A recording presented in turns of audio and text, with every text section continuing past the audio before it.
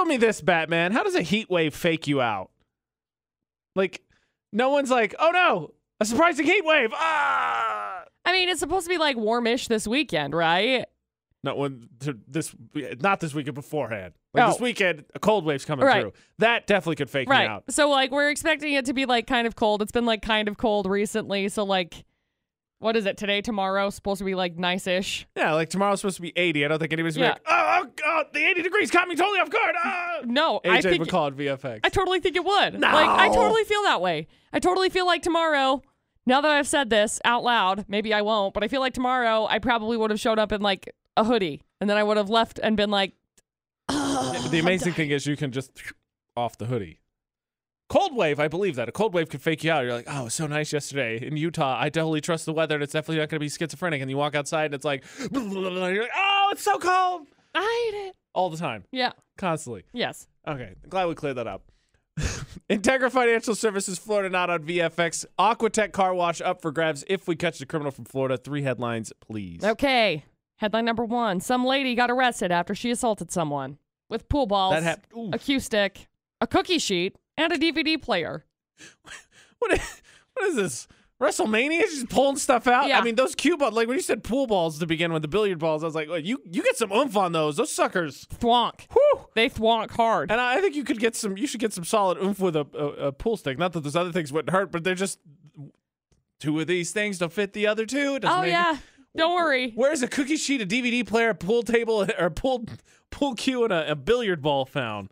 A bar. So then we've got story number 2. Some lady got so mad about the thickness of a tomato on her Whopper. Oh, shit. So she started throwing meat and dropping racial slurs. How dare you? Oh, my God. Just take it off. Just take the tomato off. Now we know that we have reached a level of entitlement I didn't know that we'd get to. Good Lord. And story number 3, a guy was driving, swerved to avoid a cat in the road. Drove on top of a parked car in the process. Whoops. Was there anybody in the parked car?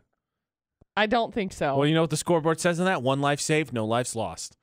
This is a very crooked car. I'm surprised that it did not. I think his good karma kept his car not on its side. Oh, thank goodness. It looks like this.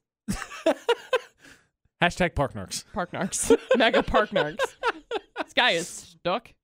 Look, we can come back to this, but I feel like I should get a pool table solely for the question of, quickly, grab whatever's to your left or right. That's what you have to defend your home with.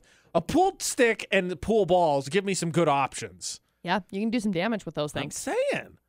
AJ and McCall for the Integra Financial Services, Florida not on VFX. John, just out of curiosity, we deal with these crazy stories all the time. 1, 2, or 3, what was your initial reaction? Which one do you think is from Florida? I was thinking story number 1 at first. Okay, story number 1. So let's listen to that one closely and double check. McCall, 3 full stories, please. Okay, story number 1. Some lady got arrested after she assaulted someone with pool balls, cue stick, cookie sheets, and a DVD player. Now, I'm not sure where she was. Oh, I mean, you said earlier a bar. I was like, oh, I mean, I guess the cookie sheet threw me for a little bit, but yeah, I could buy the other 3. So this woman is 18 years old.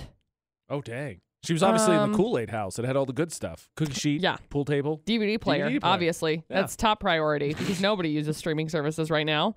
So I guess that she threatened them with a rifle and a knife. So why didn't you grab those first? Well, what, do you have to warm up to it? I don't know. She, quote unquote, caused moderate damage to the victim's property. So she was at someone else's house. Oh, okay. So it was all of their stuff. I take back everything I said. She's facing charges of... not the DVD player. How dare you? They're only $10 at Walmart. Oh, no. She's facing charges of terroristic threats, recklessly endangering another person, simple assault, criminal mischief, and harassment. That first one sounds not great. Yeah, Put the T word on there. Like, yeah, that's very bad. Then we got story number 2. 77-year-old lady got upset last week over the thickness of the tomato slices on her Whopper at Burger King. So what do? You don't say, excuse me, can I have a new tomato? You say, apparently, inappropriate racial slurs at employees, and then you throw the meat at them. Exactly. Yeah. Or, crazy idea. Totally crazy. Talking to you, producer butters. Just take it off. Just take it off. Like Tomato, it's done. you don't want a tomato? Solved. No, but she wanted the tomato. That was the problem. Then cut it up or bite it in pieces. No. You an adult. Get a knife. Get a fork from up at the little stand. Yeah. Chop it up. Good to go.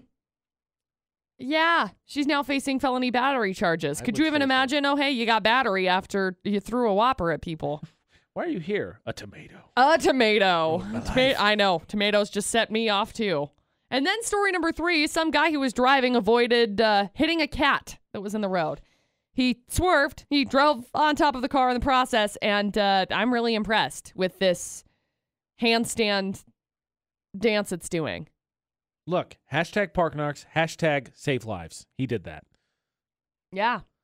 So, John, the question would be now after saying initially you thought, all right, story number 1, what are you feeling now? Kind of torn between 1 and 2 now. Okay, I could buy that because at the 3, the guy, it's hard for me to say, yeah, that's the Florida not idiot because, yeah, he kind of did something stupid, but he did it to save a life. So I'm with you on 1 and 2. The food one always gets me when the people freak out in the restaurants because it's not always Florida, but it's been Florida a fair amount of times.